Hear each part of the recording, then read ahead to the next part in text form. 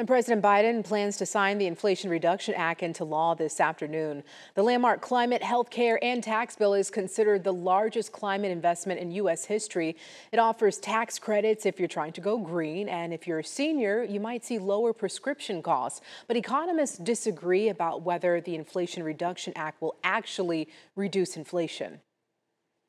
First Lady Dr. Jill Biden tested positive for COVID. Her spokesperson says the First Lady tested negative yesterday during regular testing, but developed cold-like symptoms overnight.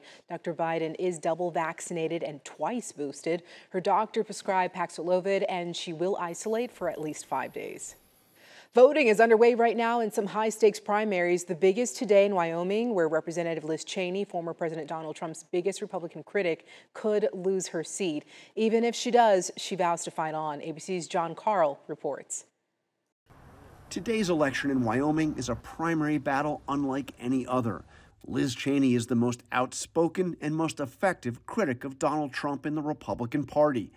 And voters here in Wyoming seem set to remind her that out here, this is Trump's party. There's a visceral hatred, and this is going to drive people to the polls. Cheney, Wyoming's sole representative in the House, has made this a referendum on the truth, calling out Trump's lies about the 2020 election and vowing she'll fight to make sure he never holds office again. America cannot remain free if we abandon the truth.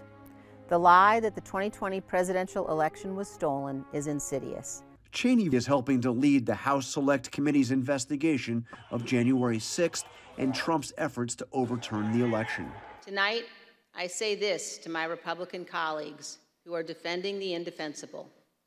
There will come a day when Donald Trump is gone, but your dishonor will remain. But Wyoming backed Trump in 2020 by his widest margin of any state. He beat Joe Biden here by nearly 44%. Cheney faces Harriet Hageman, an attorney and former Cheney supporter who once rebuked Trump, but now she repeats Trump's lies about the stolen election. Trump endorsed Hageman earlier this year. Liz, you're fired. Get out of here. Get out of here.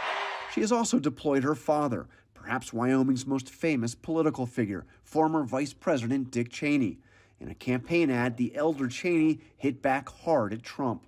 He's a coward. A real man wouldn't lie to his supporters.